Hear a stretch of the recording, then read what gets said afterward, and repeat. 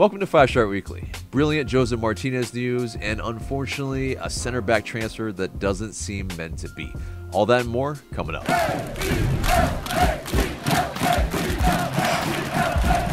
Welcome to the show, 5-Star fam. I'm AJ, and this is Mark. And wherever it is you get your pods, subscribe, share, and leave us a good rating. This segment is sponsored by Thinking Man Tavern, a cozy Decatur neighborhood pub. Grab a tasty beverage from a wide variety of selections and a plate of something delicious from the menu. To go, check out Thinking Man Tavern. Atlanta United have officially unveiled the 2020 primary kit, dubbed the Black Kit with a V in the middle, signifying Chapter 5 for Atlanta United. And yes, they did it in grand style with a drive-in kit launch event that yours truly and Mark was at. Definitely had a kind of Friday night kind of drive-in movie feel for sure, which was pretty dope. And of course, it was at the Home Depot backyard. If you haven't watched our vlog, you can check it out here with the I button.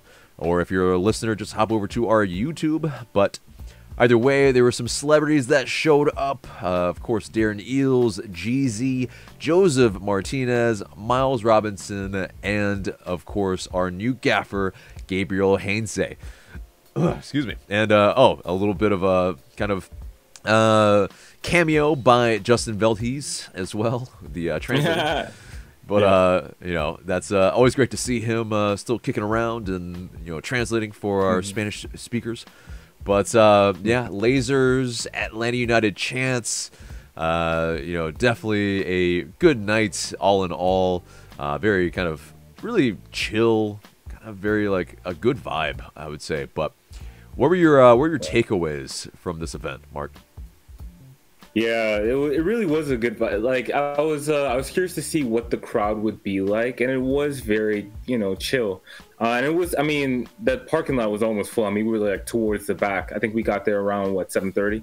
So by then it almost completely filled out. So, but it was some cool, people had been there by like 5:15 or something like that. Apparently, right. But it was just I thought it was just like a typical Atlanta United crowd. You had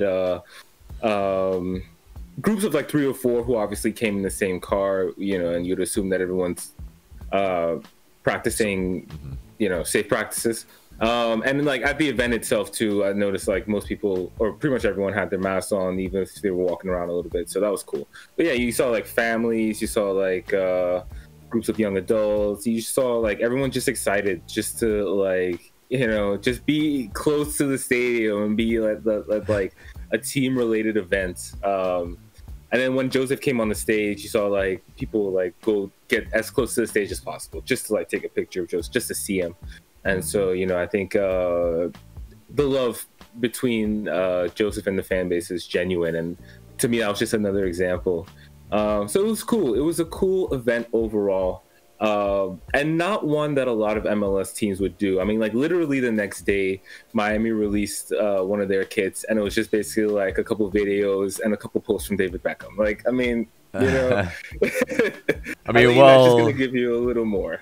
Right. I mean, Florida definitely. They haven't been, practices wise, been doing the best in terms of safety, but so that could be why they didn't want to gather people in a way, but Georgia kind of up there as well, sure. But it's also though the kit. We talked about it a little bit in the video, but yeah, I think seeing it on Jeezy with all his garb, his chain, his hat, his sunglasses, doing the turnaround, rubbing his hands. I mean, pretty much that will sell a lot of people there in terms of how cool it looks.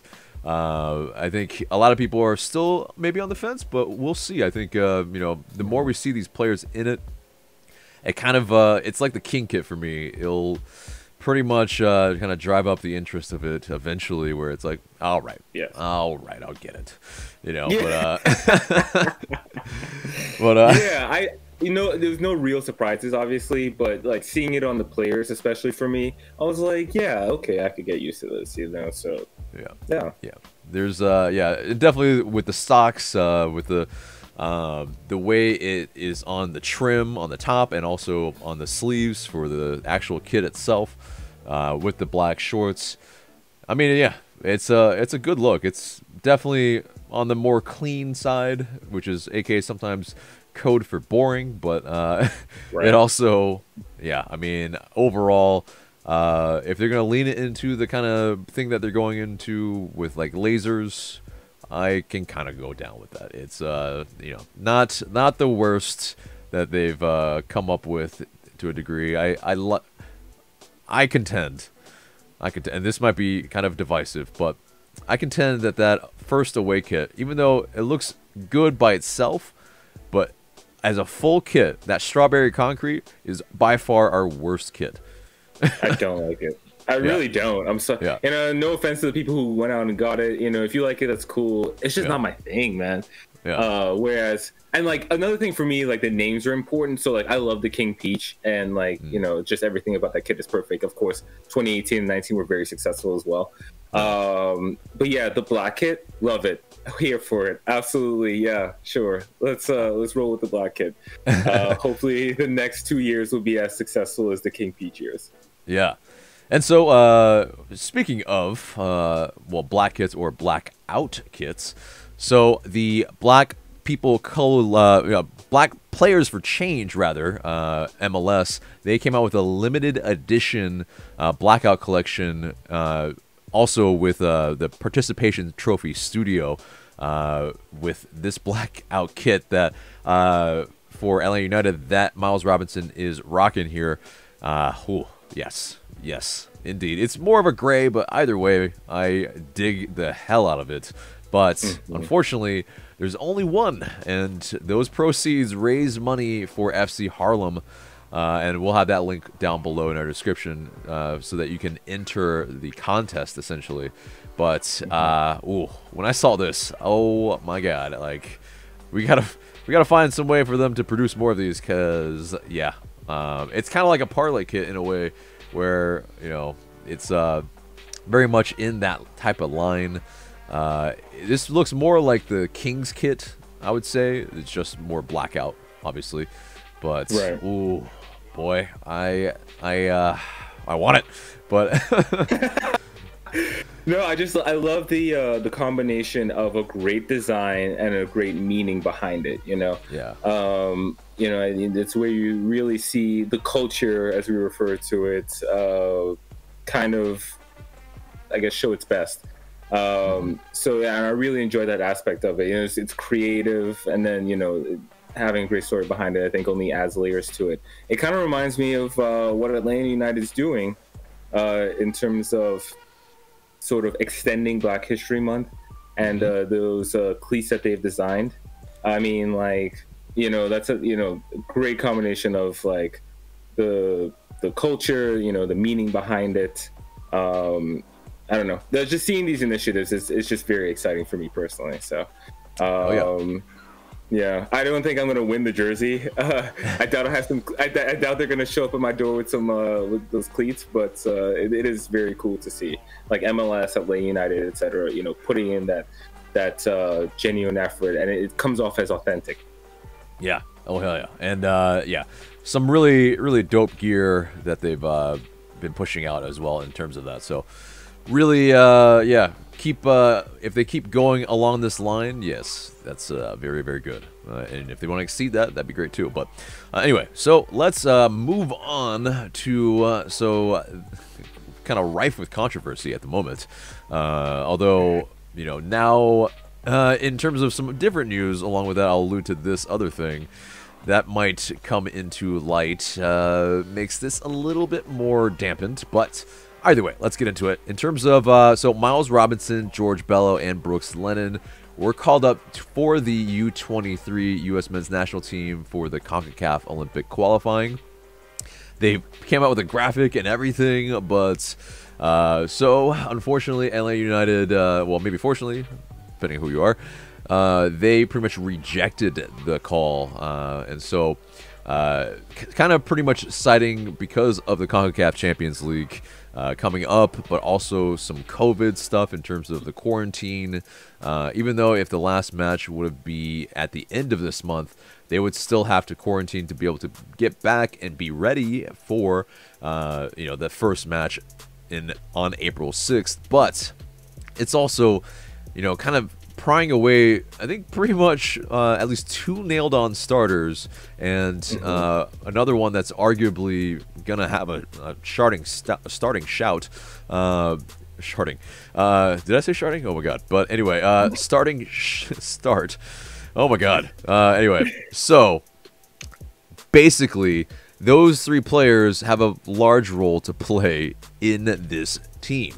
And when you have a new coach coming in, it's massive that you get that preseason with them, and so that they can kind of go with the system that is going to be played and not be away for any certain amount of time, because that will pretty much unsettle a lot of what we're trying to do. And so that could be a large part of that as well. That wasn't really said by the team or by the U23 head coach Jason Kreis, who apparently did say that he did know about the rejection over the weekend, even though it was announced on a Monday, and that he said, as a former MLS coach, I have to respect that.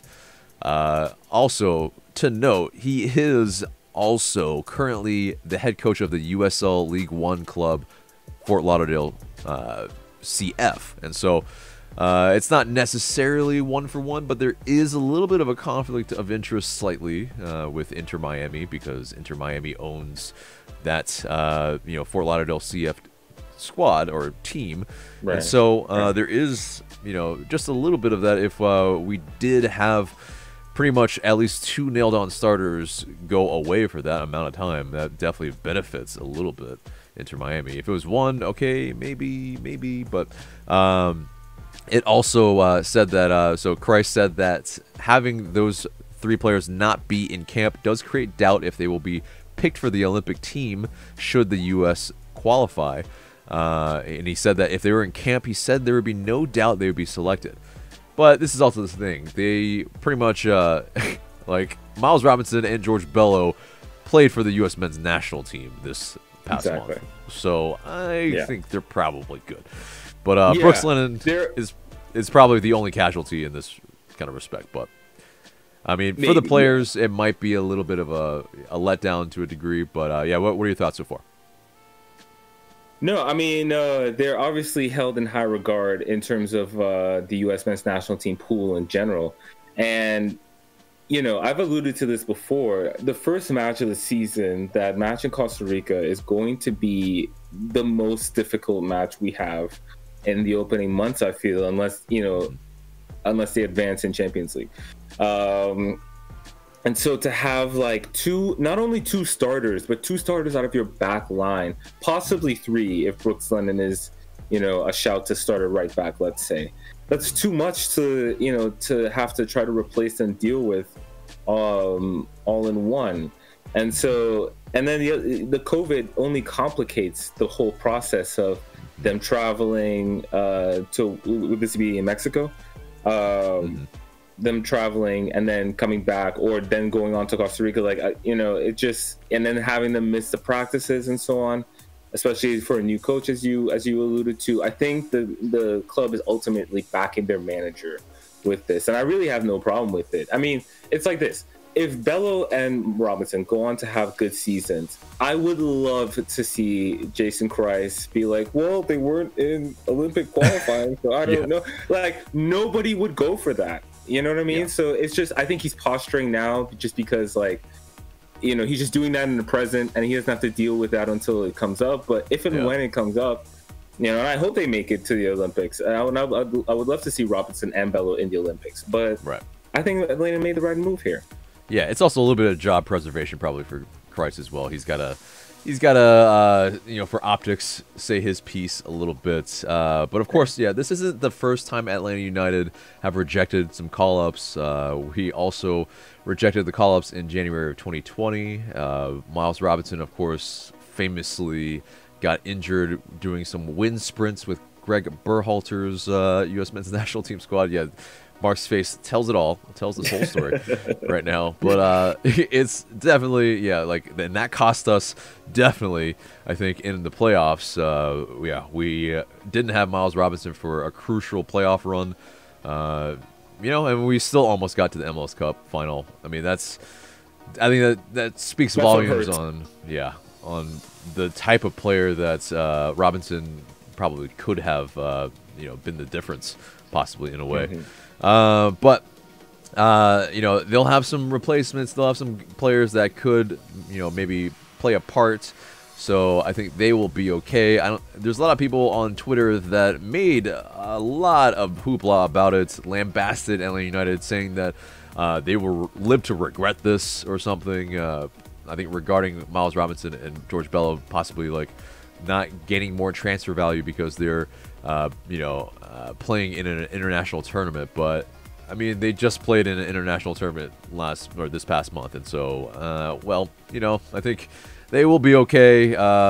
There will be other times in a non-COVID type of situation that we can see them play a part for the international team. But I just want to say a quick word on that. Yeah. I mean, in terms, even purely from a transfer value perspective, I think the best thing is that they stay with a highly respected coach in Gabriel Heinze, and they play with the team as they try to embark on a Champions League run. I mean, like, we know that European teams are watching MLS games, right? And so you have to figure that they're probably going to watch those MLS teams against the other teams in the region, and they're not missing out. No, I completely reject that argument. Yeah, and it's arguably a kind of inferior type of kind of competition in a way. If you're usually if you're going for U23 players against U23 players, essentially, it's like it's going to be a little bit less of a competition. That's just kind of the facts of it. But anyway, let's move on to Carlos Bocanegra talking about Atlanta United's preseason starting and a bunch of kind of news and notes. First off with that is the big one with Josef Martinez being fit and available for selection for the first game of the season on April 6th. And that's huge if he is able to play a part or start even. That would be fantastic. Everyone's looking forward to Josef Martinez being able to get back. Of course, though, like we said in the last episode, there are going to be complications with his ACL injury. Hopefully, it's not really too big of a deal throughout the year. And actually, if there are no complications, that'd be fantastic as well. But pretty much with Josef Martinez, that's huge news because that pretty much means, yeah, if he can get through the preseason healthy, the return of the king is fully on. Right, indeed. So, yes. Moving on from that, Carlos Bocanegra also said that Atlanta United will play 4 to 5 preseason friendlies, all in the Atlanta area. That's good to know. That's obviously kind of pretty much bigger news in a way, I would say, than previously in last week, where there wasn't talk of any preseason friendlies, but that there will be 4 or 5. I imagine, though, that the competition will just be local teams, and so it will not college teams, that sort of thing. Yeah, and that's where it's kind of unfortunate, where we won't be able to really test ourselves. You know, that's gonna be an issue, I feel like, still. It's going to be glorified scrimmages, you feel, you know. Pretty so much. It is what it is. They got to take what they can get, but yeah, it's not ideal. Definitely not. Yeah, it will be a stark difference between what we will face against Alajuelense. So that will be a thing. Also, Boca said that Gabriel Heinze has played an active role in LA United's roster reconstruction this offseason, and that, yeah, even before he formally accepted the job, he was making plans on how the squad could be strengthened. I think you could see that with, you know, the players that we dropped almost pretty much immediately when the season ended. And there are certain signs where I think you would see with the amount of Argentines that we brought in that yes, he definitely has some say in that for sure. Right. And Boca also said that they're still looking to add 1 or 2 guys to the roster, and I think that's obvious with some of the transfer rumors that we will talk about, especially with that rumor so far of that kind of pertains to that U.S. men's national team U23 kind of situation. But anyway, moving on from that, Sam Stechgall has an update about Franco Ibarra, and that he might be very likely a U22 Young Money player. So that final decision will be made before the start of the 2021 season. So I would imagine then if he is, then that means, yeah, we have all 3 spots pretty much, I think, lined up in that U22 Young Money initiative with Sosa, with Eric Lopez, and of course Franco Ibarra if that is true. So we will probably not be bringing another player in with that regard. If we do, it might be buying down Marcelino Moreno and then getting another DP. If that is the case. So we shall see. But anyway, let's get to what we were alluding to in Lautaro Giannetti, the Vélez Sarsfield defender who seemingly was on his way early this week. He even retweeted a post of him leaving Argentina for Atlanta. He was at the airport. He was on a plane. So, and then came the bombshell. So... Last night at around 7 or so on a Tuesday, Giannetti reportedly from Agustin Cilio, he did not pass his medical and apparently will not be able to sign with Atlanta United. Heinze reportedly still wants him though, and it's kind of pretty much a flashpoint in this whole thing. We have to determine if we want to sign an injured player, and if we do, or not injured, but maybe with at least a kind of injury issue that's definitely cropped up, obviously, with that medical. Right. And whether it's that, repaired ACL knee or not, there is reportedly something, I think that had something to do with that. So we shall see what it actually is. But if he doesn't become an Atlanta United player, then there are some implications. But if he does, we probably have to renegotiate for sure with Vélez and figure out, what that actually is. Probably much lower transfer fee if we do try to push through the transfer. But it seems like, though, at least with, what Felipe Cardenas has reported, that he can't 100% confirm that report, but that the details are hazy, but the deal is unlikely to be completed. And so, yeah, it might be back to the scouting board for Atlanta United.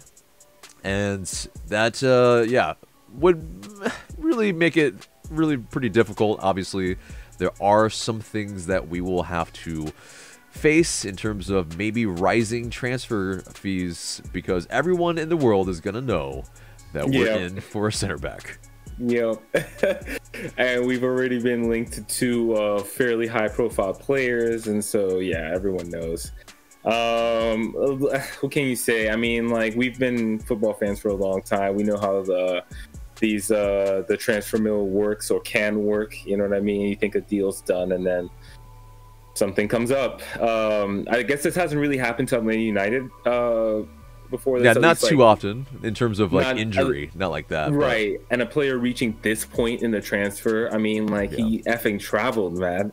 you know? Yeah. So it's it's a tough pill to swallow. I mean, they're gonna have to throw this search into overdrive, basically. I think they're gonna have to search for at least one more defender. I think with the time that's remaining, I guess it's about a month until our first match. So I think that's just enough time to maybe find a player and get him in and all that. Mm-hmm. And we'll see what's in terms of what they end up having to pay.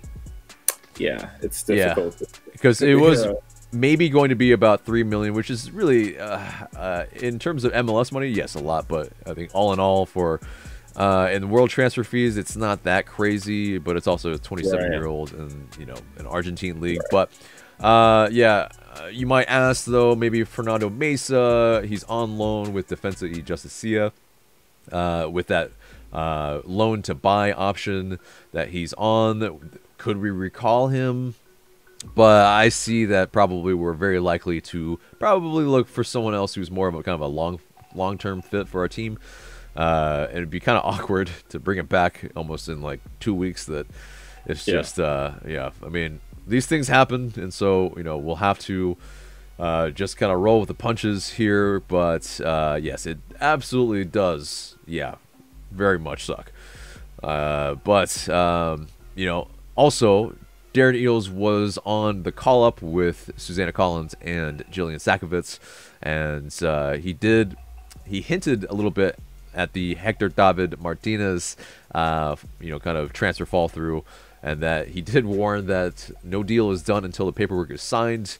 And yeah, I mean, that's like, he recorded that before this happened, obviously, so it's yeah, I think Joe Patrick, I think of Dirty South Soccer, pretty aptly said that it feels like ominous foreshadowing, and yeah, it definitely kind of feels a little bit that way. It's you know, it is kind of par for the course, though. Like, I've dealt with this in terms of my fandom for other teams as well, with Arsenal and Kim Kallstrom, who pretty much had a broken back when he was brought in as an Arsenal player, and he played like all of like a couple matches, and was actually featuring in a penalty shootout. But still, either way, it is just not ideal when you have to do this. And oh boy, it's yeah, just having seen this before, it's as frustrating as you can imagine. And for it to happen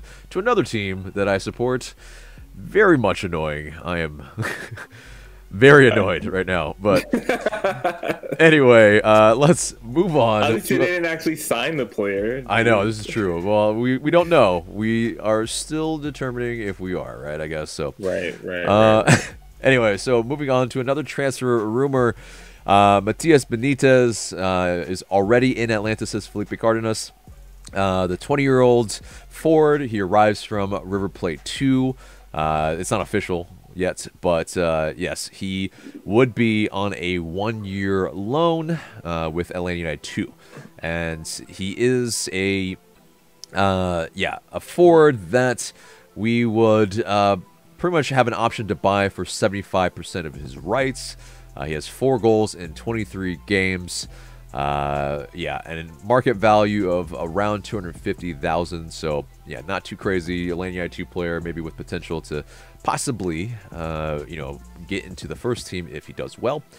Let's move on from that to Darwin Mateos. An update on that situation, according to Chris Smith. The delay is getting the isn't visa related, but it's kind of pretty much something with his passport. So we shall see. But that Venezuelan winger does look tasty for the LA United 2 squad. So if we could get him in, you know, and then he shows out, maybe we have some more cover in a way on the wings as well if we need it.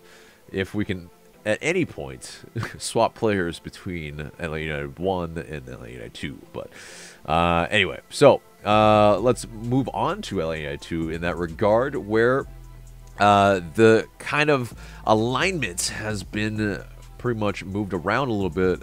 The Twos will now compete in the Central Division in 2021. Yeah, in the past, yeah, you know, we were in the East. We played the likes of Charleston Battery, Tampa Bay Rowdies, like, constantly. It's going to be weird not facing those type of teams. And some argue that we might have gotten the easier of the divisions in the East. Yeah, you know what? You have any quick thoughts on what that alignment is going to do for the, you know, the Twos, if anything?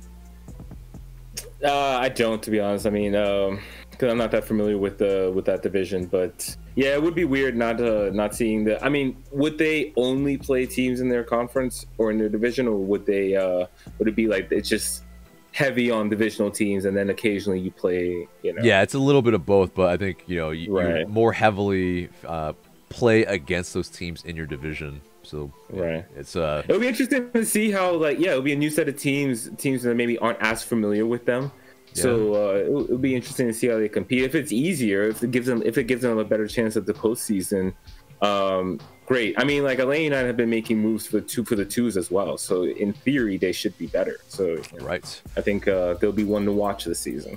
Right. And speaking of moves for the twos, before that anyway, the one that actually came through, well, before it wasn't, the two Lanús boys, Marcelino Moreno and Rocco Rios Novo, they were seen in an IG story in recovery in the pool, and I kind of in jest joked that it's day 202, who knows how many days it was actually, but of Novo pretty much not being announced.